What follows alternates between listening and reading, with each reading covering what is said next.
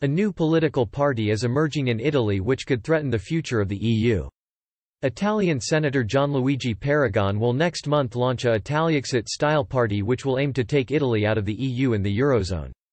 Mr. Paragon is a fierce opponent of the European Union and claims that the bloc is dominated by the Franco-German axis in which banks and bureaucracy are favored to the detriment of the people. Speaking to Bloomberg, the new leader said, "The EU and the euro were imposed from on high.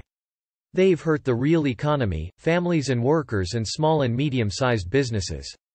Mr. Paragon, as started his career in politics as a member of the anti-establishment Five Star Movement, also stressed that the word Italexit may figure prominently in the new group's logo.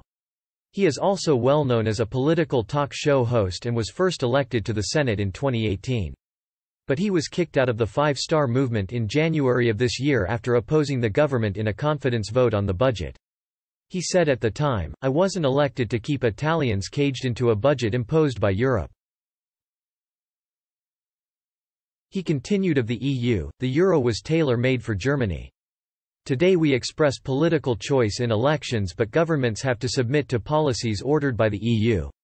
We need full control. I don't believe in the EU and I don't believe at all that the ECB is its armed arm, at least until it is able to print money and monetize debt. However, Mr. Paragon's aims seem very far away to achieve, with a survey by Euromedia Research last week showing that 58.2% of Italians support the single currency, with just 33.8% opposing it. However, a longer-term picture shows that Euroscepticism in Italy has been rising over the past 20 years.